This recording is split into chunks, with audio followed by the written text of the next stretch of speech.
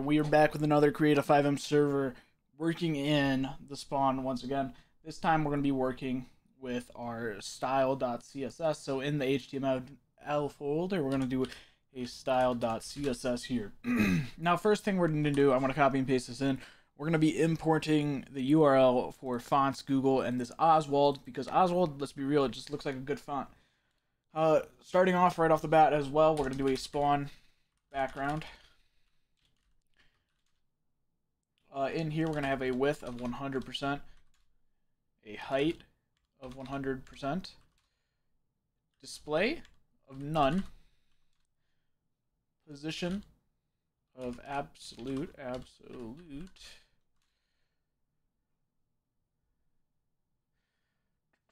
top of 50%, left of 50%, transform, and then this is going to be translate, and then it's going to be negative 50%, or 50%, and negative 50%. We're going to do a background color of black, and a position of fixed, because we want this to be a stable thing. So I'm going to open up with live server as well. Let's not have that. So as you can see, we don't have anything displayed here except for the spawn background. If we change to block, for an example, and we go here, you can now see we have it, and they're right here. But for the time being, we will do none. Right after here, we're going to have a dot map. So dot map is going to contain the width of 100%, and the height of also 100%.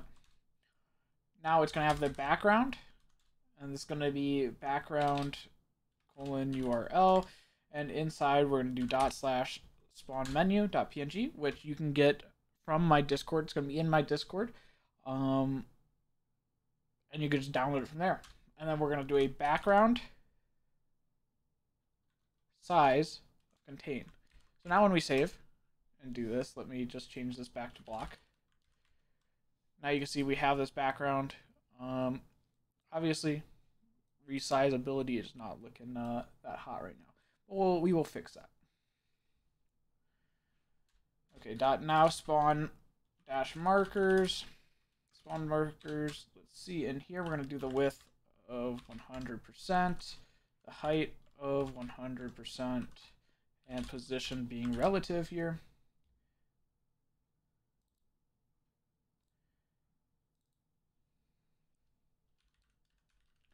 Now we're going to do a keyframe thing here. So I'm going to copy and paste this in and basically tell you. So highlight is going to be changing opacity from 0 to 100 and changing the scale from when you are selecting it.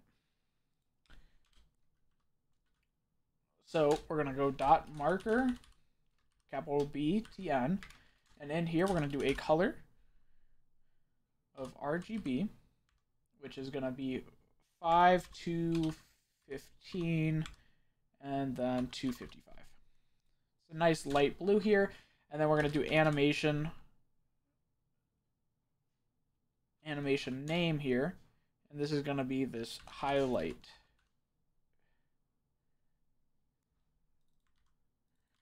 Let's actually name it something different. Use a dash just so we don't get an error. And then we're going to do an animation duration, and this is going to be 1.25 seconds. And then we're going to do a transform scale, and that's going to be of 2. So now when we save, you can now see when you load up, it will slowly get bigger. So when you get on the menu, it will be there, and then it will slowly get bigger. We could actually probably transform the scale to 1 here. You can see, so it goes down. So we need this. Let's do 1.5. So this N1 will be 1.5. This one will be 1.3, 1.2, 1.1, and let's start it at 0.9, for example. So now when we save, we can refresh, you can see it gets bigger, and then it stays that big. So now we're going to have a couple things here. So we're going to have a .marker, BTN, and we're going to basically copy this. So we're copying this here, and then we're going to do an active. So this is going to be when the state is active. We're just simply going to change this color to red. And that's going to be it for this.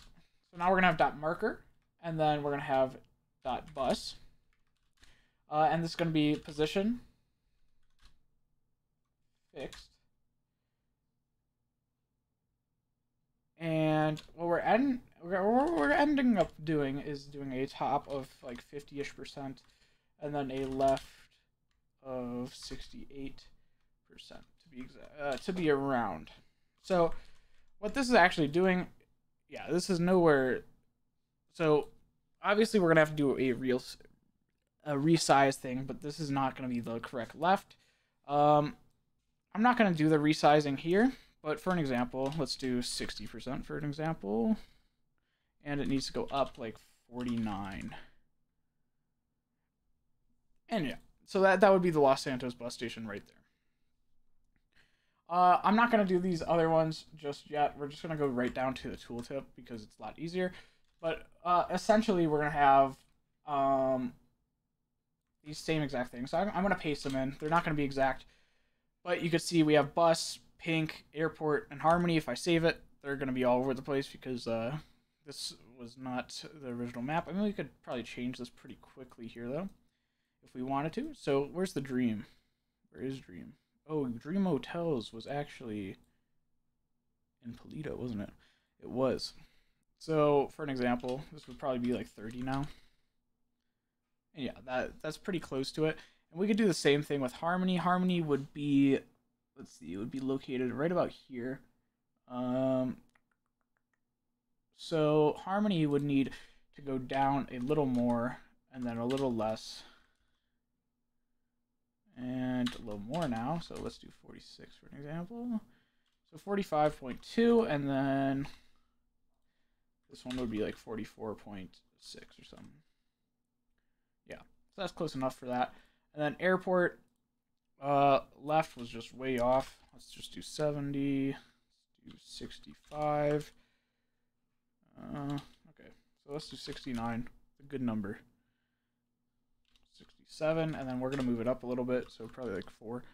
And yeah, Los Santos Airport, and then lastly we can do Pink Cage, which Pink Cage is right about, let's see, highway here, so it should be right here, roughly right there. So we'll go in here and change this. I feel like the height is probably decent. It's just this might be 55. No, so let's do even 60 here. Okay, not 60. 57. And yeah, that seems close enough. But we can deal with that all later. Now we're going to do a .tooltips text. This visibility being hidden. Width of 120 pixels. Background color of black, RGBA. So RGBA 0000.8 for an example. And then font size of 8 pixels. Because we don't want it too big. And we're going to have that color of that font be white. So we're going to set that to white. Text align to center. Let's add a little padding as well. So we're going to do a padding of 5 pixels 0. And then a border radius of 6 pixels. And position of fixed. And then a Z index of 1. So now when we look at it, there's nothing. You can click it. So when you click it, you can see it's active and it turns red. Okay. Now we're going to do a .spawn dash box here. Position being fixed once again. Top of 90%. Left 10%. Translate. This transform translate is going to be the same exact up here. So we're going to just basically copy and paste this one in. And now a width of fit content, padding right of 5 pixels, padding left also 5 pixels, and then a height of 100. Let's do 80 pixels. And then a border radius, let's do 5 pixels. Text align, obviously going to be in the center. and then a display of flex. So when we save it, it's going to look like this. For an example, for right now, it's going to look like this at least. Obviously, stuff is going to change a little bit, and we can move this around, which we will end up moving around. I'm just trying to get the base down for all of us, and then I can show the details later. So in here, we're going to have box details, display, flex. Flex direction is going to be a column style, and then we're going to justify content, which is going to be flex start, and then align the items to center. And that's going to be in our box details. Nothing changes yet. Then we're going to do a spawn background dot disabled. And basically what this is pointer events are going to equal to none. And then filter, and this is going to be sepia to 70%. Oops, where's the percent? There we go. And then we're going to have a dot spawn, spawn box, span, which is going to be the text in our spawn box, which says spawn now. And it's going to be a font size. Let's do 30 pixels, and then a color of white. Whoops, white. So now when we save, it does not change it just yet. That is because we gotta do a little more. So dot spawn box image, and this is going to be a margin top right here. We're going to do 10 pixels, width of 65%, height of 65%, and a border radius of 4 pixels. And then we're going to do a dot marker button hover. So this is going to be a hover state of the marker button. We're going to change the cursor to, not inherit, to grab. Oops, to grab. Transform scale to 1 point, let's just do 2. Make it fucking simple, I guess.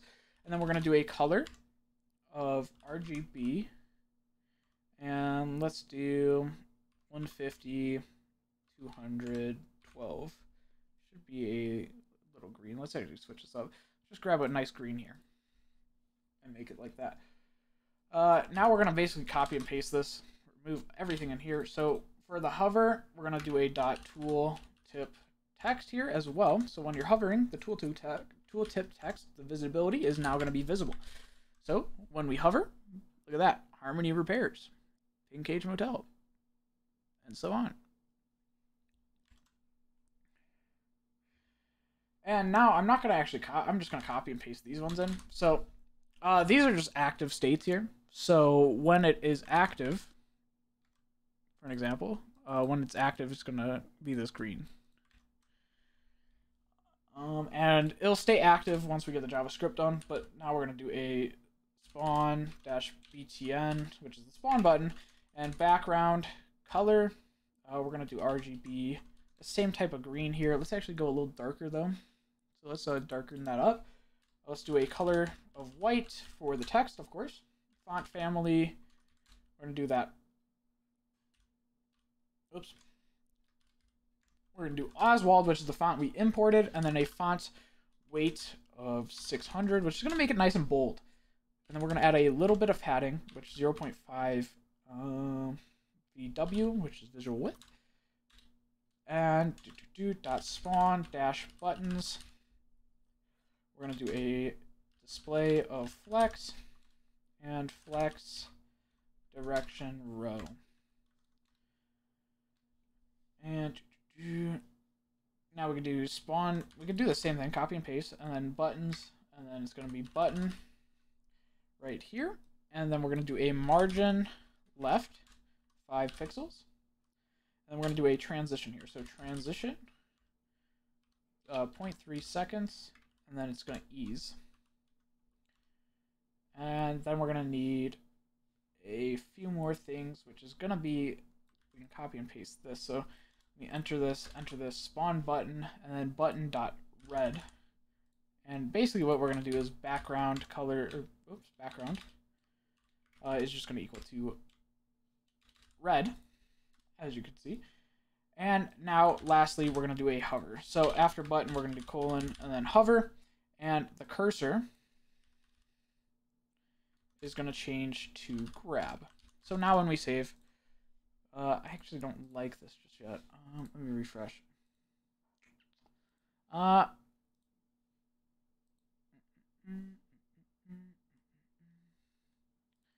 that's not terrible. That is not bad at all. And that is actually going to be our CSS. There might be a little changes here and there. Just check the description if there was changes that I made.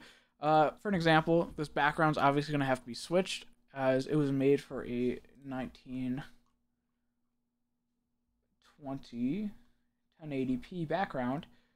I might be able to just do cover, right? Let's do this. Let me try with doing cover real quick and just see if that does anything. It might. Yeah. Okay, cover worked a lot better. And yeah, obviously, so you'll get this little bad thing where it doesn't scale properly. And I'll put that in and I'll show you how to do it in the description. It's a lot more work though, however, so I'm not going to do it right away.